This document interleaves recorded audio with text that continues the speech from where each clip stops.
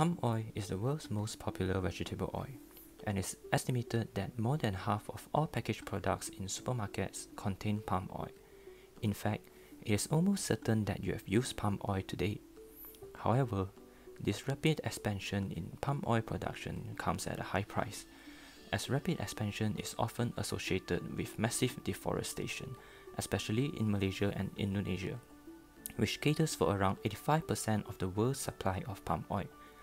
Some animal species that are exclusive in Borneo and Sumatran Island are also facing extinction as a result of the loss of natural habitats.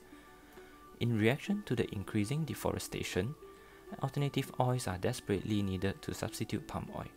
However, conventional alternative oils such as other existing vegetable oils might not be the best solution, as their low yield might result in a more disastrous environmental damage for large-scale expansion. Therefore, single-cell oils, also known as SCOs, are proposed as a potential solution. So what are SCOs? SCOs are basically edible oils derived from single-celled microorganisms, which include yeast, fungi, and algae. Generally, the edible oils derived from these microorganisms are very similar to the oils and fats extracted from plants and animals from the perspective of composition. In fact, SCOs are said to be a suitable candidate to substitute palm oil because they possess similar fatty acid profile, as shown in Table 1. The underutilization of these oils is generally due to the relatively higher cost, but extensive researches are being done to overcome this challenge. While offering similar properties, SCOs are preferred for their ease of scaling out and their independence from seasonal and climatic variances, which is one of the main issues associated with oil palm cultivation. They are also more sustainable in some sense, as the production of SCOs can be based on biomass waste, such as sugarcane molasses.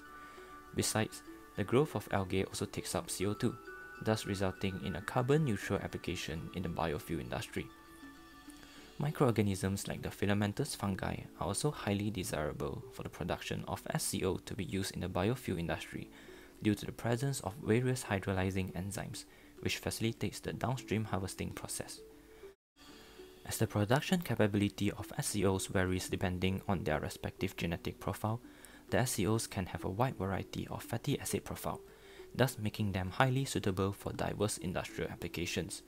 This means that not only can they substitute palm oil by doing something that palm oil can do, they can also perform better than palm oil in certain applications, such as providing a higher content of omega-3 and omega-6 fatty acid in food industry.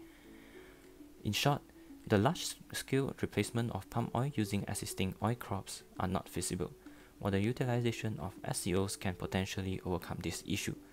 For more detailed information, please refer to the article attached below. Thank you.